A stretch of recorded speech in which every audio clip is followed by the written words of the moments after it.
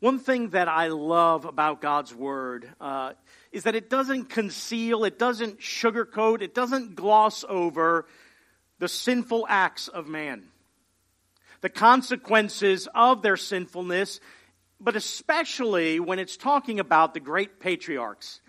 You know, all those characters in the Bible we hold up in high esteem and we look to as examples and models of faith. But God's Word clearly tells us that they screwed up, didn't they? Some of them screwed up really bad. Some of them, their sin had dreadful consequences. One of the examples I think we can look to most clearly, and it's the man that the Scripture calls a man after God's own heart. Right? The worshiper, David, the great psalmist, the great king, the one who prefigures the Messiah. He messed up, didn't he? Especially when the Scripture here tells us in 2 Samuel the story of the awful consequences of David's adultery with Bathsheba. You know the story. I don't have to go over the whole thing, but that physical act, the subsequent discovery that she was pregnant, led David to try to conceal his sin, not immediately confess it, not immediately go before the Lord, not immediately deal with his actions, but to try to hide it, to keep it secret. What does he do? He summons Bathsheba's husband Uriah from the battlefield under false pretenses, and he encourages, pretty much commands Uriah, why don't you go take this opportunity, go home and be with your wife for a while. Go cuddle with her. Wink, right? You know? In the hopes that maybe the timing is right, he impregnates her, and when the baby's born, he goes, yeah, that's my son, or that's my daughter, right? And no one would suspect what David and Bathsheba had done. Uriah, however, refuses. His loyalty and his sense of loyalty to the Lord first and foremost, and to his king, prevents him from doing that. He's like, how can I do that when the ark of the Lord and God's people are out in battle? Why, here I am, I'm going to go home and be with my wife? No way. So now what does David do? The timing isn't going to work out, is it? No, babies don't happen in a month, do they? Take a little bit longer to cook. He has Uriah killed. He has Uriah killed. He was so consumed with keeping his secret that he takes his adultery and now it becomes a murderous act. Now, David wasn't interested in taking Bathsheba for a wife. She was a one-night stand. She was a momentary, fleeting pleasure. The consequence of an act of not being where he was supposed to be, kind of being a little slothful in his kingly activities, and finds himself lusting from a rooftop. He wasn't after Bathsheba to make her his wife. He didn't want to take Uriah's wife. He wanted to hide his sin. You know, there's no mention in the Bible that David and Bathsheba loved each other. You won't find any references there. You won't find that they had a deep and intimate relationship. It doesn't make any reference to that at all. He took her as a wife out of obligation after having her husband killed. He makes a widow of the woman he committed adultery with, who's carrying his child. But the consequences of his sinful actions are far-reaching when you think about some of these things. What he tried to keep in secret was exposed publicly by Nathan, the prophet of the Lord. We see that God's judgment comes upon the house of David. David and Bathsheba's son dies in infancy. How horrific. David's son Amnon rapes his half-sister Tamar, which is David's daughter. Then Tamar's brother Absalom kills David's son Amnon. Absalom then attempts to take over the kingdom. He incites civil war. And ultimately Absalom is killed in battle. What grief and misery came upon David, but not just to David, to his whole house. And then not just to his whole house, but the entire nation of Israel. Devastating consequences. Now, our sins may not reach those kind of national levels, right? But sin has consequences for us personally, doesn't it? And some sins even have impact and consequences that have ripple effects and touch those closest to us and maybe even a little bit beyond. And this passage we're going to look at in Proverbs today is going to serve as a warning shot across the bow of our hearts that these are the consequences that await us if we succumb to sexual temptation and sin sexually. It's a serious thing. This passage is going to give us a clear command, one of the clearest commands in Scripture on how to safeguard our life against sexual temptation and sin. And it's going to call to mind again the admonition that we looked at last week to ponder our paths, to consider our actions before we take actions, to be the kind of wise person that can look out ahead and see what those ripple effects might be if we go down the path of sexual sin. We're in the 5th chapter of Proverbs. We're going to read verses 7 through 14. Hear the words of the Lord. And now, O sons, listen to me. Do not depart from the words of my mouth. Keep your way far from her. Do not go near the door of her house, lest you give your honor to others and your years to the merciless. Lest strangers take their fill of your strength and your labors go to the house of a foreigner.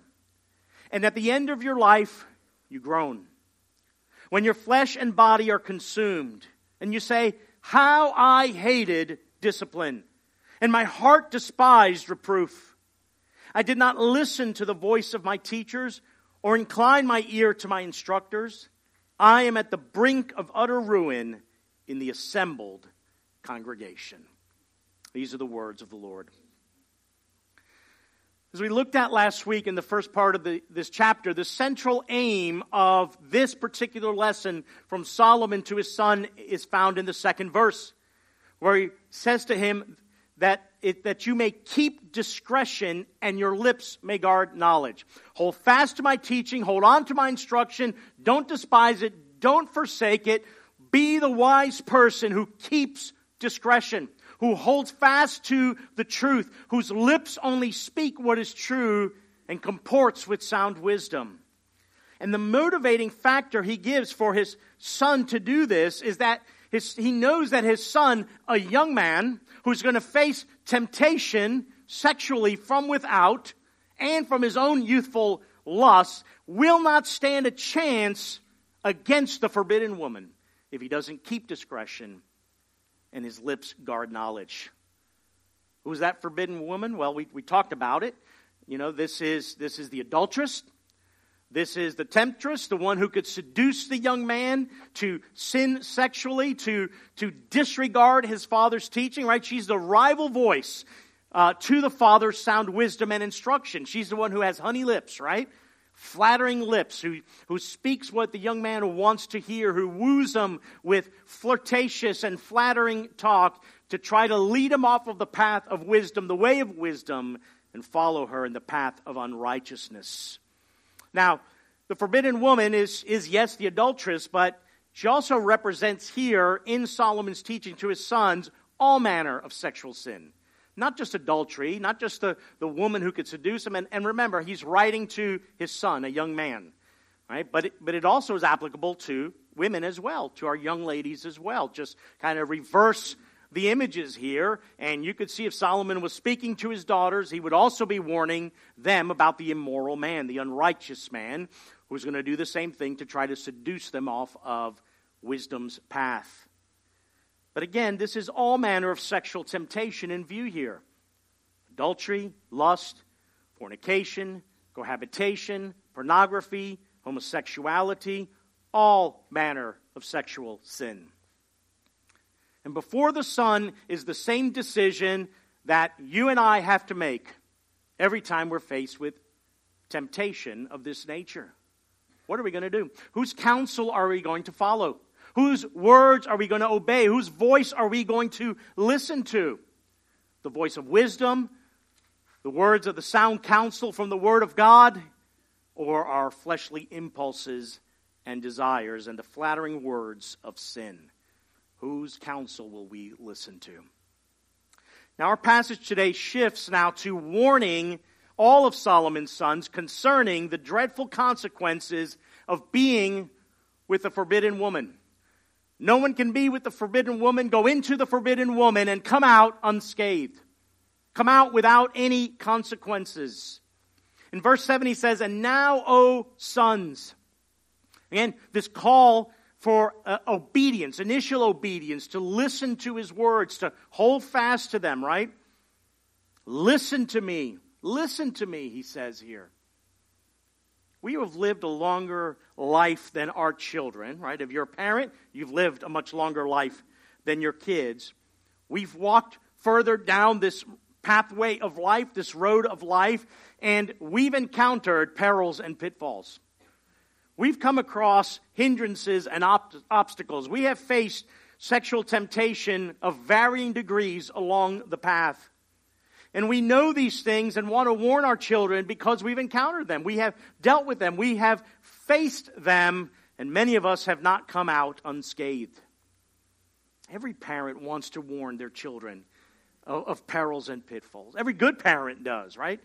Good parent's not a good parent if they don't warn their children. That there are temptations in life. There are things along the way that can trip you up so bad, it will be very difficult for you to recover from. Our life experience, brothers and sisters, is an important tool of instruction. And sometimes it's hard to share with our kids, our screw-ups. But we should share those things. We should also show them how God's grace has enabled us to stand up and keep walking in spite of those things. But our life experiences, when we've hit these perils and pitfalls as our kids get older, we should be able to use them as instructions. One of the challenges of our culture today is that a lot of young people don't value age and wisdom and the life experience of their elders. But they should. They should. It's absolutely imperative. Especially when it comes to warnings of dangers that are ahead. What fool a person would be, right, if they're told, hey, listen, that road ends down there and it goes off a cliff. Don't go down that path, but you're like, no, my car can fly. I'm just going to floor it and just go down that, and at the end, I'm going to leap over the cavern. No, it doesn't work that way, right? That would be foolish to do that. So kids, pay attention to me for a moment. Listen up. Listen to your parents. Obey your parents' teachings. Obey the things that they're telling you, especially when they're warning you of dangers. Listen, there is stuff out there to harm you. There are things out there that can cause you to not just disobey your parents, but to disobey God and turn from God, and that will have consequences in your life. So don't dismiss your parents. It goes for our children and for our older teens. Don't dismiss your parents when they're warning you of perils and dangers and pitfalls. They know more than you do. It's a sad thing in our culture today, but just because kids can Google things, they think they're smart and have wisdom. That doesn't bring you wisdom at all. Wisdom is a skill that is learned, that is honed, that is sharpened throughout life. And wisdom comes only from the Word of God and obeying the Word of God. Okay? So listen, pay attention, don't dismiss it, don't roll your eyes. I know sometimes we as parents like to repeat things a lot, but repetition is good because that's how we remember things. Listen, obey, heed. There is life in that. There is life in that. And this is what Solomon is doing here in warning him. Not just teaching him life lessons, not just exhorting him on the good things to do in life, but that there are things that seek to disturb him. Our children will be tempted sexually, and they're being so at a much younger age. So what do? We instruct and we warn. And for Solomon here, he's going to provide a cautionary tale for his sons to demonstrate to them the consequences if they disobey, if they go down that path. Forever, right?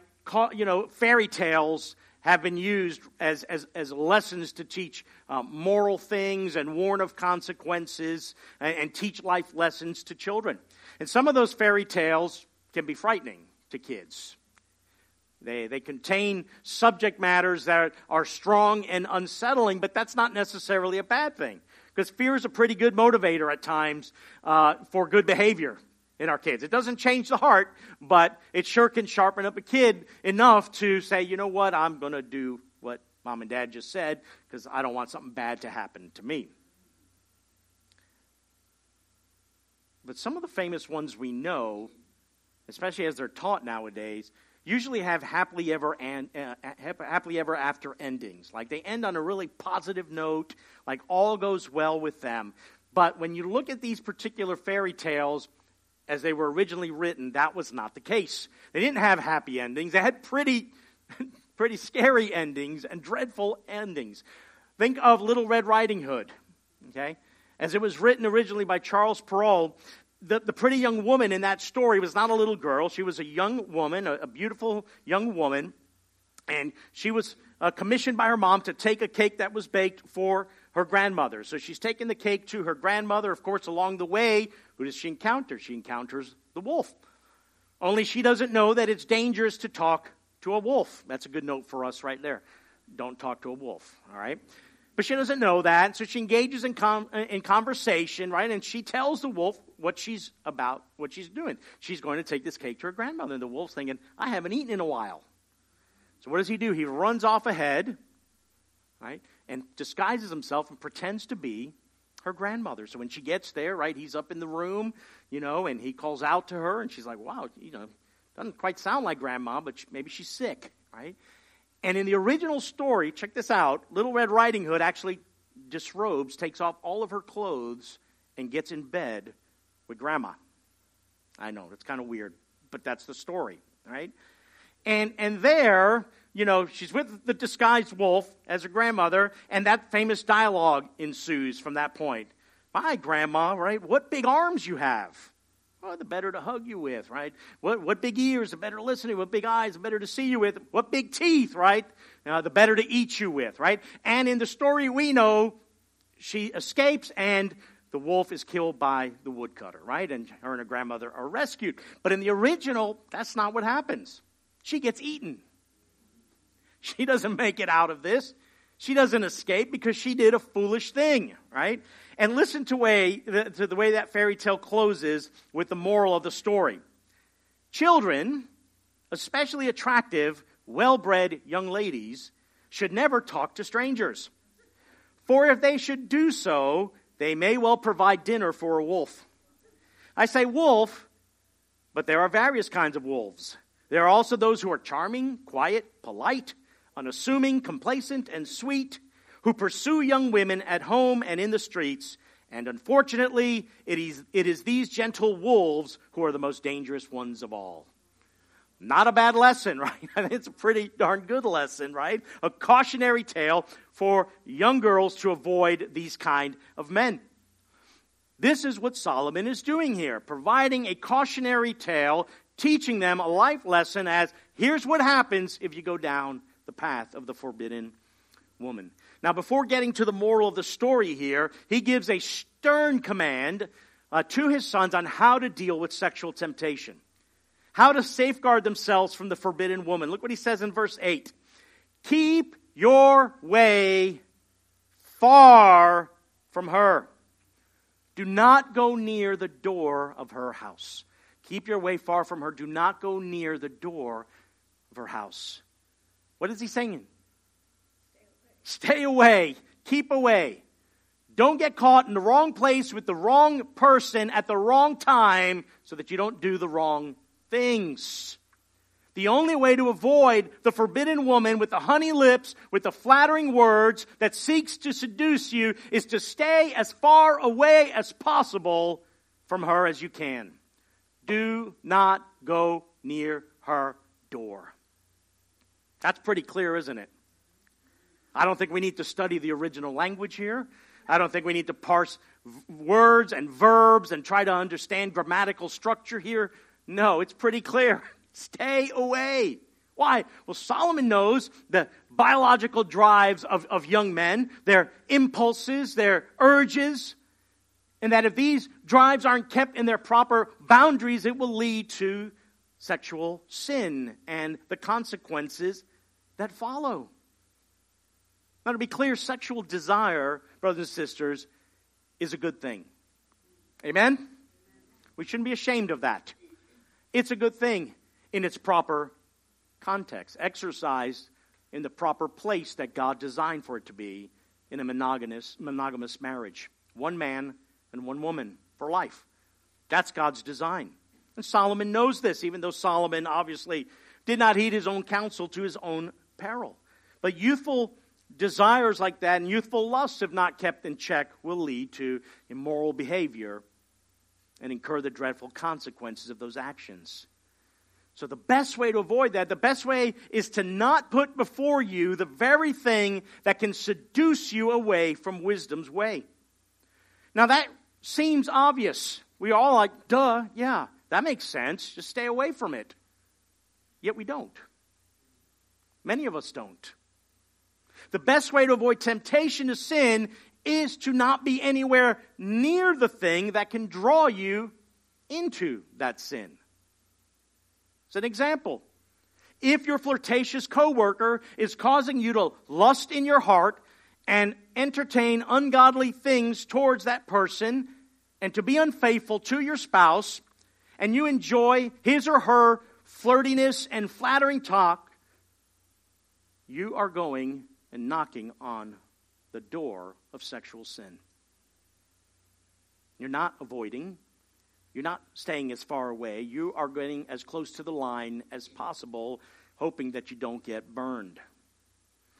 You cannot flirt with temptation, get as close to the line as possible without crossing it, and expect to come out unscathed. This is common sense, but you do not overcome temptation if you entertain temptation.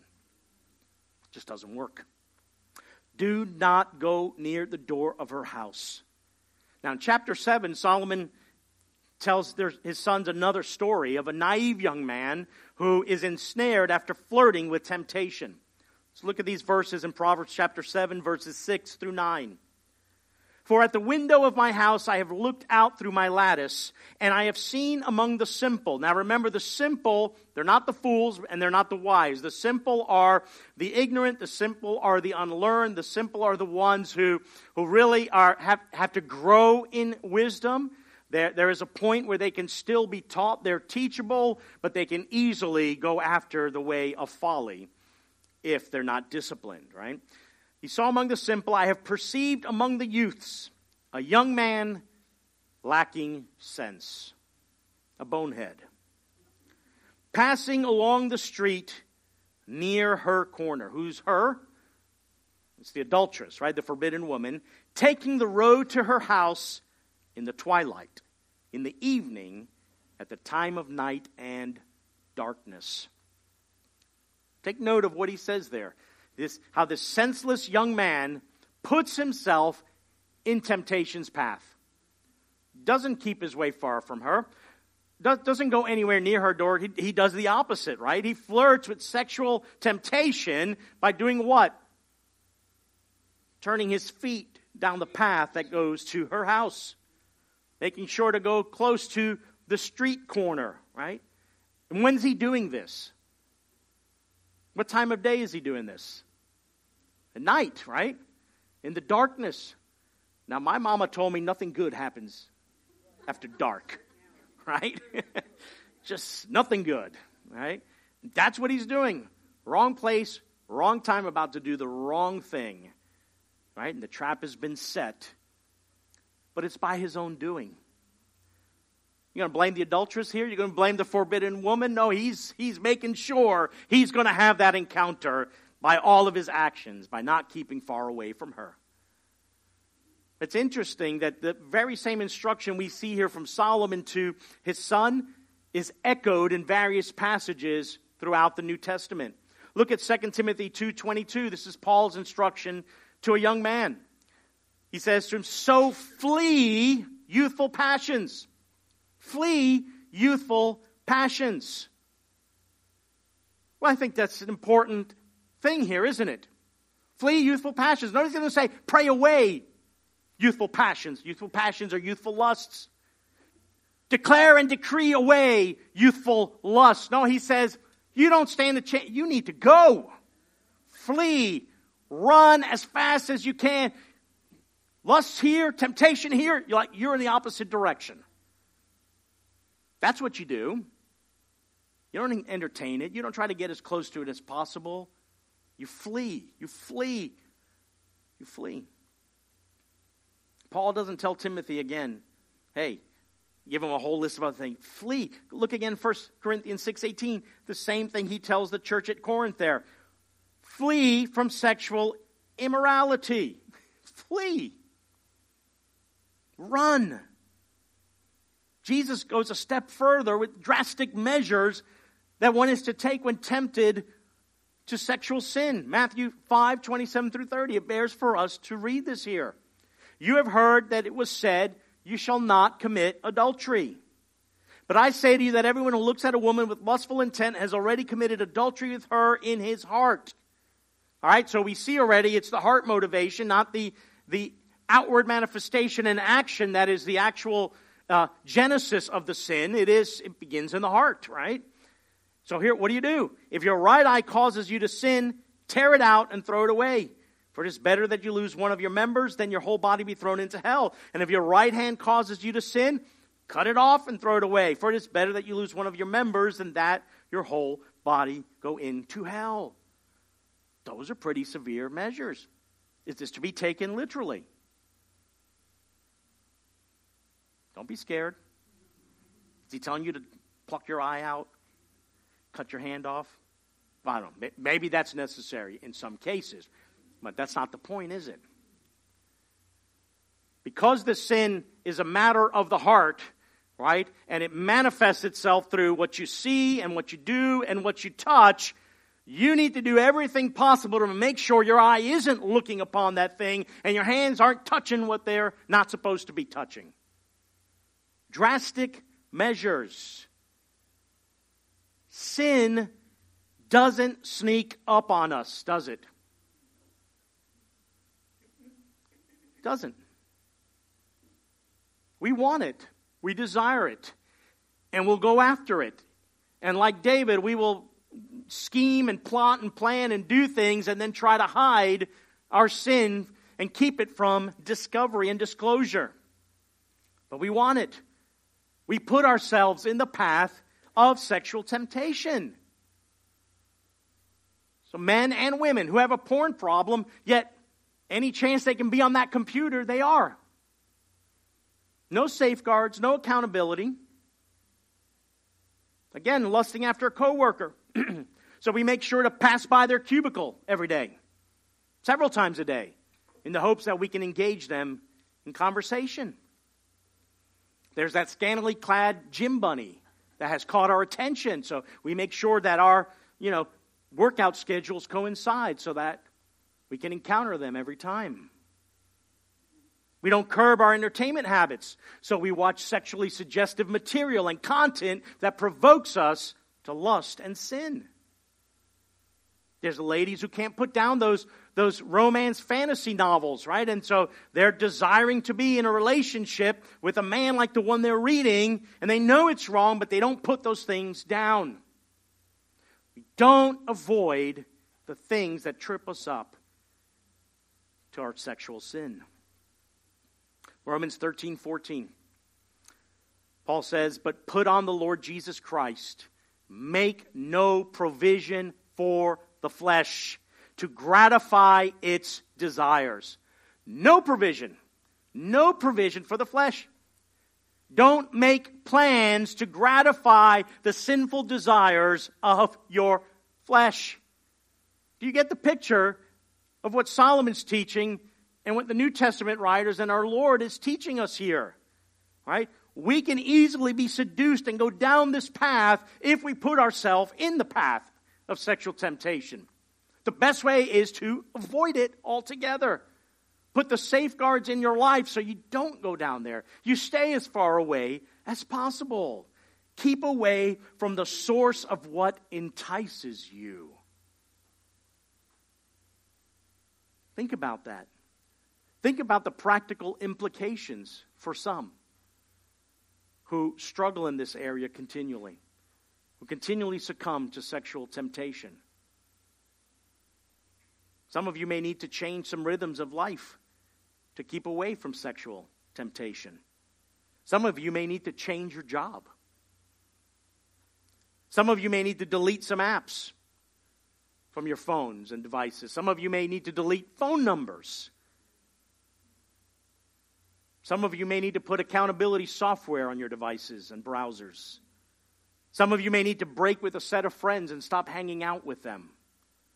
Some of you may not be able to go to certain places, watch certain shows or certain movies because they entice you to sexual sin.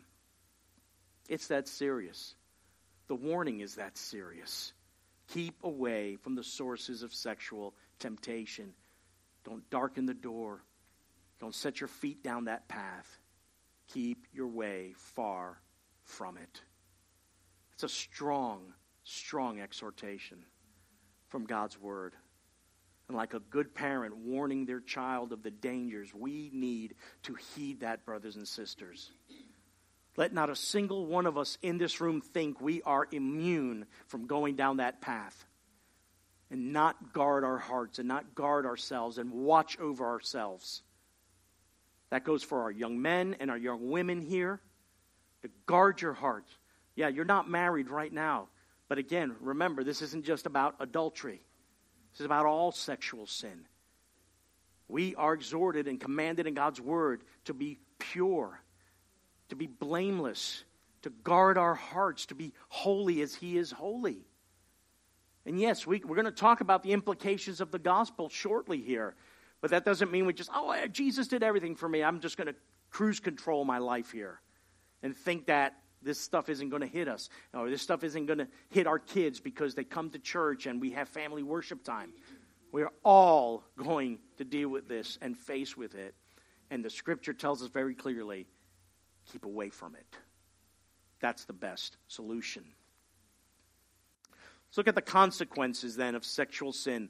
Because 9 through 14 here, the remainder of that passage is what happens to the person who doesn't keep watch of their life, who doesn't keep their way far from the forbidden woman, and who ends up approaching her door.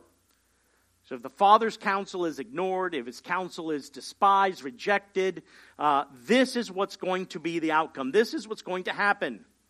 And so the father's saying to the son here, here's how your life is going to be ruined because you forsook my counsel and departed from my wisdom and instruction.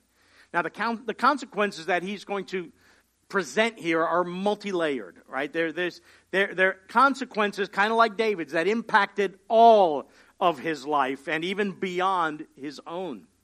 You're going to see temporal consequences and ultimately eternal consequences for the impenitent. There are material and social consequences. There are emotional and physical consequences and impacts. Because there is something about sexual sin that has much deeper effects than all other sins. Oh yeah. Are all sins equally bad? Yeah. Are all sins equally condemning? Yes, right? If they're not repented of. But not all sins have the same consequences. They don't. And Scripture tells us that sexual sin has a far deeper impact and effect than all other sins that are outside the body. We don't have time to go in that today, but we will in a future teaching here. So the consequences of sexual sin are vast. It's a larger rock dropped in the pond with larger ripple effect than some other sins in our life. And Solomon does not present here a pretty picture of the consequences. So let's look first as the temporal consequences. And those negative consequences are introduced by that word lest, right? Lest, right? These are the negative consequences of not obeying the Father's command. And he mentions 4 types of people here who are going to mete out 4 types of consequences that this young man is going to face for going down the path of folly here. In verse 9 he says, lest you give your honor to others and your years to the merciless, right? So he has others and the merciless there. There's two types of people there. And verse 10, lest strangers take their fill of your strength, and your labors go to the house of a foreigner. Now, it's interesting. It's others and strangers and foreigners. So this indicates that it's not really people in his inner circle, right? These are people that really he's not maybe even in relationship with, in communication with, but they are going to mete out certain types of consequences for his infidelity. And Solomon makes it clear here that the son is the one who ignores his counsel and thus is personally responsible for all of these terrible consequences that will befall him. Look how he says there, lest you give your honor. Well, this is something you're doing here. Well, the consequences are coming your way from others, but it's you first, right? You gave your honor to others. You gave your years to the merciless, right? So personal responsibility, personal culpability there. Now, Solomon has a keen awareness of the impact of his sexual sin. And we've talked a little bit about that in the past. But his sin, like David's, impacted the entire nation of Israel. And any sexual sin has these kind of far-reaching impacts that go beyond your life. And they affect those closest to us, especially that of adultery. Now, these four types of people are going to inflict these kind of things here because of adultery with the forbidden woman. She's forbidden, once again, just as a reminder, because she's someone else's wife. She's not yours. She's off limits to you. She doesn't belong to you. She belongs to someone else. Now, in the ancient culture of this time, there was grievances here that could be solved in a number of ways when this kind of infraction, this kind of sin of adultery was committed. For instance, the jealous husband of the adulterous wife could demand some type of monetary recompense for the man who committed adultery with his wife. He could demand a certain payment for that, and that would be brought up before the elders of the community, the village. They'd sit at the gate, they'd adjudicate a legal proceeding here and say, he's guilty, has to pay X amount. There's even some cases in antiquity here where, again, this jealous husband of the woman who committed adultery could now take that individual, that man who committed adultery with his wife, and make him his slave for life. And there's nothing that man could do to pay his way out of that kind of servitude. Like, those are severe consequences. But we don't have to go far, but look in the Mosaic law that has provisions for stoning to death in cases of adultery. That's how serious this sin was for God's people. You commit adultery, you're liable to be stoned to death. Serious consequences. Now, in Proverbs 6, again, another little bit lengthy passage here, but I want us to read it, at least to read it here, shows some of these economic and punitive consequences. Proverbs 6, 26 through 35. Verse 26, for the price of a prostitute is only a loaf of bread. Now, he's not saying prostitution's okay. Hey, don't commit adultery, but this one's okay because she's not married. That's not what's going on here at all. But rather, the consequence is less severe than if she were married and you commit adultery. But a married woman hunts down a precious life. Can a man carry fire next to his chest and his clothes not be burned? Can a man walk on hot coals and his feet not be scorched? So is he who goes to his neighbor's wife. None who touches her will go unpunished. You see that? People do not despise a thief if he steals to satisfy his appetite when he's hungry. But if he's caught, he will pay sevenfold. He will give all the goods of his house. He who commits adultery lacks sense. He who does it destroys himself. He will get wounds and dishonor, and his disgrace will not be wiped away. For jealousy makes a man furious, and he will not spare when he takes revenge. He will accept no compensation. He will refuse, though you multiply gifts. That's harsh, isn't it? This is what's going to happen to the man who's unfaithful and commits adultery with another man's wife, right? When that jealous husband seeks revenge, he is going to exact everything from this unfaithful man. That man will be financially ruined by the jealous husband. Everything that man worked hard to attain and achieve and labor for is going to be taken from him. He's going to have wounds and pain inflicted on him at the hands of the merciless. The shame and the consequences of his sin are not going to go away quickly at all. They're going to last for a very long time. His disgrace will not be wiped away. And all of this is self-inflicted punishment for getting involved with an adulterous woman. That's how severe sexual sin is. That's how severe the sin of adultery is as well. Devastating consequences. Now, in our culture, you commit adultery, you might face the fury of a jealous husband, and sure, he can go after you and hurt you and kill you and do something physically to you. You're probably not going to be made a slave. Maybe. I don't know. Other parts of the world, that might be the case here. But we know that adultery has devastating consequences, doesn't it? When infidelity, adultery, and sometimes ensuing divorce hits marriages, the impact of that sin is monumental. Families are ripped apart. There's emotional and psychological devastation. Their livelihoods are affected. Spiritual impacts, shame, regret, trust is lost. The marital covenant broken. Reputations are ruined. Sometimes jobs are lost. Relationships exit your life at rapid levels. If you claim to be a believer, right, you're no longer a believer who's above reproach. Your testimony is worthless. There could be physical consequences in the form of STDs. Awful consequences for sexual sin and adultery. And Solomon is painting this cautionary tale in the most graphic ways as possible, because sexual sin robs you in so many different ways.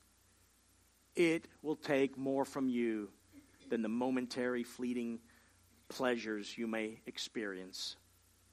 It'll exact more from you. It'll cost you more than you ever wanted to pay. And some of you have walked through that. Some of you have experienced this kind of devastation and may still be reeling from it. And maybe you can share that story with others who may need to hear it. But this warning is here for us in Scripture for a reason. That we're to flee from it, we're to avoid it, and we're to ponder our paths so that we don't end up like this. Verse 11, he says, and at the end of your life you groan. The end of your life you groan. This is the portrait of a man in advanced years of his life living with regret as his body is being consumed and wasted away. Bruce Waltke in his commentary writes that this is a cry of anguish from extreme destitution and exhaustion and represents a payday situation when regret and remorse come too late. Not a good thing. Not a good picture to be at the end of your life and now you're like, I wish I hadn't done that. Oh, how I could have spared myself of so much pain and misery and spared my family and others of so much pain and misery. If only I had listened to sound wisdom and counsel and instruction. But look here, what does he say? How I hated discipline and my heart despised reproof. Now we've spent some time already with this theme of discipline and its importance. And how we discipline our children because we love them, right? They may not like it, and we as adults may not like discipline at times, and we know the Lord disciplines those whom He loves. He disciplines His children. He disciplines us for holiness and for righteousness. It's not always pleasant. It's kind of painful at times. It hurts to walk through it and go through it, but it's necessary and it's important, and we need to learn to embrace it as a part of life because it's God working in us to sanctify us and grow us in wisdom. Grow us in the skill of living rightly. But here he's saying that he hated discipline. This son hated discipline. He had no taste for wisdom. He had no taste for understanding, for sound counsel, for spiritual matters, no taste for heavenly things. He rejects all of these things. He's a fool. He's an absolute fool. This is what Proverbs 12:1 says. Whoever loves discipline loves knowledge, but he who hates reproof is stupid. Yeah, kids, don't say that word.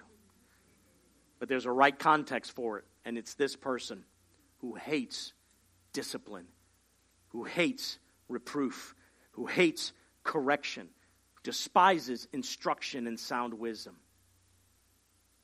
Again, we don't naturally like it, but as we mature, as we grow in wisdom, we come to love discipline because it produces in us the fruit of righteousness, the fruit of holiness, and the wisdom of the Lord.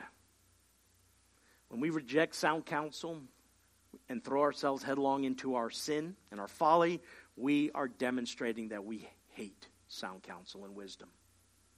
And this person here says, I didn't listen to the voice of my teachers. I didn't bend my ear. I didn't incline my ear to listen to my instructors. So he's guilty here. Because this is not ignorance. He can't say, oh, Mama and Papa never taught me. Oh, if only they would have told me and warned me. Then he might be off the hook a little bit here. But he can't because he heard it. He listened to it, but he didn't heed it. He despised it. He rejected it. So we have to think about this ourselves. Are we the people who seek wise counsel and listen to it? Do we heed it? Or do we hate it and despise it? See, the wise person is not the one who seeks counsel after they've blown it. After they've gone and done the thing they should not have done. No, the wise person seeks counsel before they take action. That's what a wise person does. A fool doesn't do that. Or are you the kind of person who bristles when someone corrects you and confronts you? Do you get defensive and dismissive? Do you begin to attack the person who's bringing you correction? That might be someone close to you who loves you and is for you, but they're bringing something to you that maybe you don't want to hear, right? The Word's telling us here, if you despise that, if you reject that, you're an idiot. You're a fool. You're stupid. Be the kind of person who receives discipline from the Lord and from godly people and from godly parents and godly teachers. The despiser of the discipline here says in verse 14 that he's recognized here that he is in utter ruin in the assembled congregation. There's a lot of debate on necessarily what does that mean, the assembled congregation. But the point is that his infidelity was not kept secret. He may have tried to hide it, right? But it's out. It's public knowledge right now. Possibly be brought before the leaders of the community here, and they're bringing judgment. And his adultery brings about personal shame and humiliation to his loved ones, a loss of respect in the larger community. I mean, these consequences are set forth here for us as a reminder that sexual sin has serious consequences. It's not just a personal offense. It ruins families. It ruins relationships. It ruins careers. It has ruined churches. And in some cases, like we see in God's Word, it's ruined nations. But here's the reality. There are those temporal consequences of sexual sin, and we might be shrewd enough to keep it hidden, right? Keep it from our spouse, keep it from other people, hide our indiscretions, our sins. We may avoid some of the more devastating consequences in this life, but the Scripture is clear, we do not avoid final judgment. We don't escape the eternal consequences. The end of chapter 5, verses 21, 23, Solomon writes, "For man's ways are before the eyes of the Lord, and he, the Lord, ponders all his paths. The iniquities of the wicked ensnare him, and he is held fast in the cords of his sin. He dies for lack of discipline, and because of his great folly, he is led astray." We can hide our sin from others. We can't hide it from the Lord. Nothing is hidden. Nothing escapes his penetrating gaze. The Lord ponders all of the paths of a man's ways. Earlier, that's what we were exhorted to do, right? Ponder the paths of your way. Pay attention, right? Look out ahead. God's also observing our ways and pondering our paths. And our secret sins are not a secret to Him. The one who doesn't repent of their sins, the one who doesn't turn to Christ and have their sins washed away by His blood, is not only in bondage to their sins, it will lead to their ultimate destruction. The lack of discipline will destroy that person in the end. Sexual sin will drag you to hell. Bring it to the light, brothers and sisters. Don't be ensnared by it. Don't remain in bondage to it any longer. Confess your sins to the Lord. Turn to Christ for salvation and forgiveness, brothers and sisters. These eternal consequences are real. They're real. I'm going to leave you, though, with a word of hope. I know that's heavy. Those warnings are severe and serious, and we don't ignore them. We're not going to gloss over them. I'm not going to sugarcoat them for us because God's Word doesn't. These consequences are very real. But there is good news for us. There's hope for overcoming sexual temptation. Not just obeying that one clear command to flee from it, which we must do. Paul, writing to the church at Corinth, makes it clear that all manners of sexual sin will disinherit a person from the kingdom of God. 1 Corinthians chapter 6, 9, and 10. Or do you not know that the unrighteous will not inherit the kingdom of God? Do not be deceived, neither the sexually immoral, nor idolaters, nor adulterers, nor men who practice homosexuality, nor thieves, nor the greedy, nor drunkards, nor revilers, nor swindlers will inherit the kingdom of God. That is the bleak outlook for those who continue in sexual immorality and sexual sin, right? If we don't repent of them, if we don't turn to Christ, and we continue down this path, we don't inherit the kingdom of God. It's clear. It's clear. But look at what follows this list. Because Paul is saying, this is true. Go down that path. Continue down that path. I keep identifying with those kind of sexual sins. Here's the outcome. It's not the kingdom of God. It's not heaven. It's not the glories of the spiritual realm with Jesus Christ for eternity.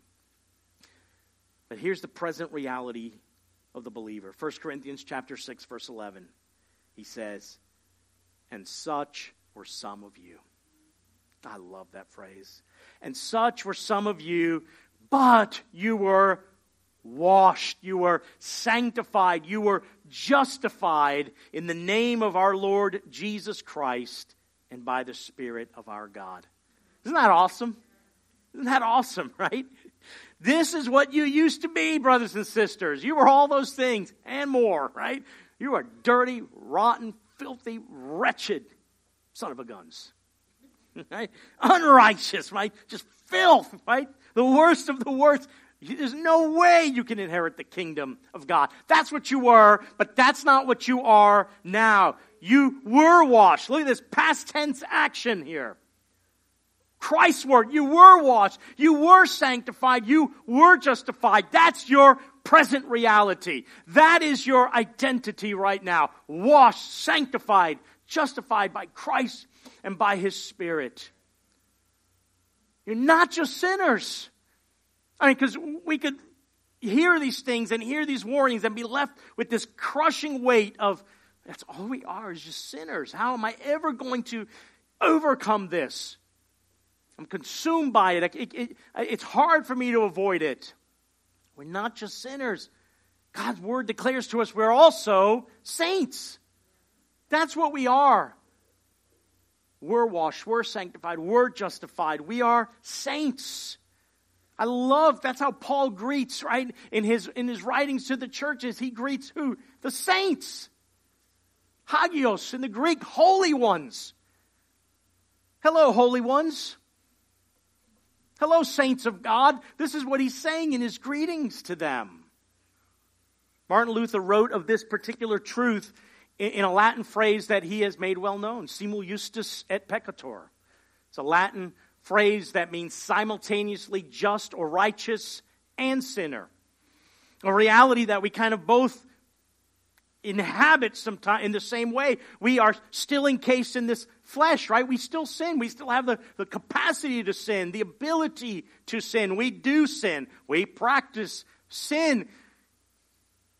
But for the Christian, the one who's had the righteousness of Christ imputed to them, they're righteous before God.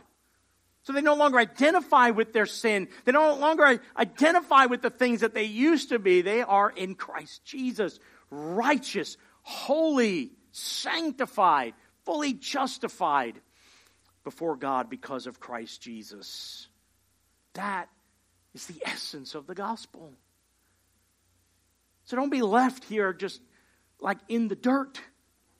If you're struggling with sexual sin, if you're struggling with temptation of any sort, I want you to lift your gaze up, because the Scripture says, guess where we are right now? We are seated in the heavenly places with Christ Jesus. That's where we are. We rule and reign with Him in some spiritual degree and capacity now because we are in Christ. And where is Christ? He's on His throne. He is ruling and reigning His universe. And we need to get this view of who we are in Him more than anything else. We heed the warnings. We obey those warnings. We know they're real. But I want you to be caught up with a far greater, superior pleasure and affection in Christ Jesus and what Christ Jesus has done for us, rather than these inferior things that we deal with here on earth and the struggles that we go through in our flesh. Yeah, we're still sinners to one degree or another. That's not going to end until that day. We're never going to be sinless. It's just not going to happen. To be sinless means you're not here anymore. If you're sinless, you're dead, right? Fully dead. You're with the Lord, all right? But we should be sinning less, yes, over time. But we're saints. We're saints of God. You may not think of yourself that way. You may be more kind of inward focused of the sin you're walking through, the temptation you continually struggle with, that it's hard for you to think of yourself this way. But that's who God says you are. In Christ. That's who you are. Positionally before God, that is who we are. Holy and righteous because of Christ's work on our behalf. Let's be more focused on that. Let's be more focused on living out of that righteous identity and reality. We are saints. We are saints. I want to live up to that.